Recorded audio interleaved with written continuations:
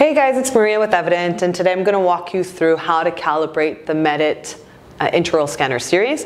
So the calibration process is similar amongst all of the different scanners, be it the 500, the 600, the 700, or the 700 wireless. Typically you've got your scanner that comes with it, and then you've got your calibration tool. And then from here we have a variety of different ways that we would go ahead and calibrate within the Medit Link software. There's a few different reasons why you would be calibrating. First reason would be brand new scanner, you're just getting it set up. Before you can go ahead and do your very first scan, you do have to calibrate just to make sure that the software has been updated, everything's good to go. Second reason would be you've reached that time limit on the software where you've pre-designated a specific set of time before you're supposed to be calibrating. So I believe it's set up to like 7, 14, and 30 days.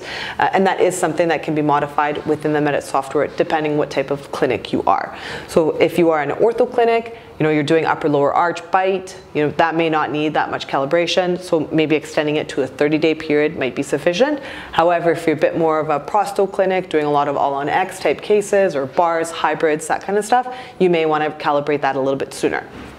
Another reason why you might want to calibrate, you're starting to see that your scans are a little bit funny. Some things to consider is to change your tip, because that might be something that might be happening. Generally speaking, the tips allow you for 100 autoclaves, but there are instances where that could be a little bit sooner, depending on your autoclave system, depending on the care that you're taking with your tips.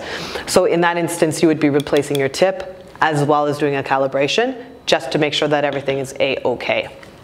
And then the last aspect of it is, you've been doing a whole bunch of different cases, you haven't really quite hit that threshold, you've done, your hygienist has been scanning all of your patients as new patient exams, now you've got an all-on-X case coming in, and you're just wanting to just calibrate it and make sure that everything's going to be tickety-boo for that appointment. So you would go ahead and do a manual calibration with the tools that you're needing for that particular scanner. So the first thing that I'm going to do, you've got a variety of different ways that you can go ahead and kind of calibrate. So step one is, if you're in your case box window, you have a variety of apps here in your top right corner, and so you can go ahead and hit the calibration wizard from there. Or if you happen to be within, just you click on a patient on your case box, you'll also see that there's a variety of different apps here that may be downloaded into your software, and you can hit the calibration there.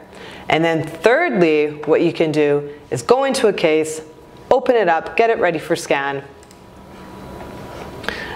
And what you can do is click on the scan screen itself, and there's a section there that'll allow you to calibrate. So I'm just going to open that up here for you so that you can kind of see all three ways, and I'll show you kind of how each one of those works through.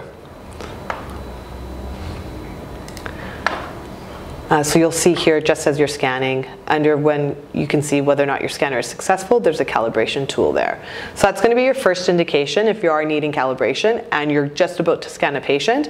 Normally this scanner here should be green in color.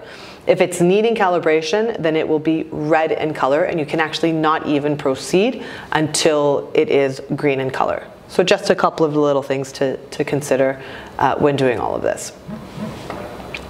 So now you can see here actually on the screen, perfect example, it's asking us to calibrate. So I'm going to go ahead and calibrate from this iScan screen here. I'm going to click on this button. What's really nice too is it gives me the percentage of the battery. So there's just so many amazing things here with Medit to kind of let you know that your tools are running at its its efficiency that it should. I'm going to hit the calibrate button here. In the meantime, I'm going to go ahead and take off my tip. I'm going to put on my calibration tool. I make sure that the window with the number is on the same side as my scanning button. And then I'm just going to go ahead and follow the wizard and walk myself through it. So it's saying to put it at position number 1, which it currently is at. And then it'll ask me to turn to number 2, number 3, number 4, number 5, number 6, number 7, number 8, and then lastly, last. So once that's all been taken care of, you will see that it's going to tell you that it's calibrating, it's reading all of the information within the handpiece itself, and on your screen in your software, you should get a pass. If you don't get a pass, you'll go through the calibration cycle again, and just ensure that you get that pass so you are aware that your equipment's ready to use. So fortunate for us, we've got a pass here on the screen. I'm gonna hit complete.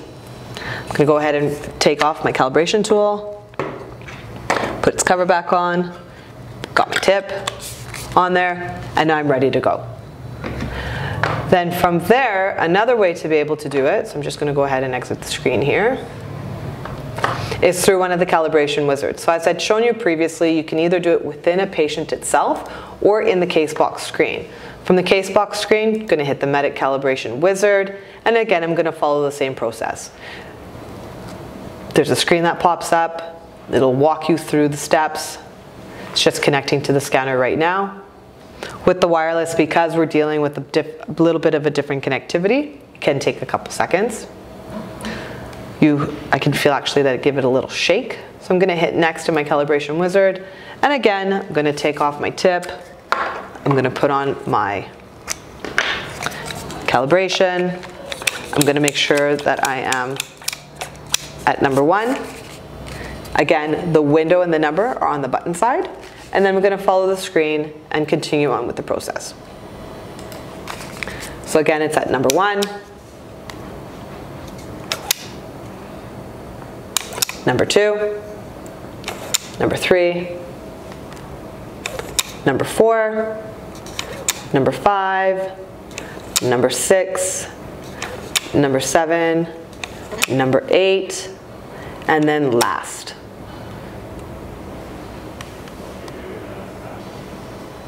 So there's no harm in calibrating your scanner for whatever you're needing. So don't be too concerned if you're calibrating it every other day or anything like that. You're just keeping it fresh and ready to go. So again, we have a pass, we're good to go. I'm gonna hit complete. I'm gonna take off my calibrator. I'm going to put on my tip. I'm gonna make sure that I have it secured in its cradle or in the wall mount or wherever I have my scanner. Got my tip back on my calibrator, and I'm good to go. So hopefully that's helpful. Feel free to reach out if you do ever have any struggles or anything like that with your calibration. If something's not working properly, feel free to reach out to our service and support, and we're happy to help however we can.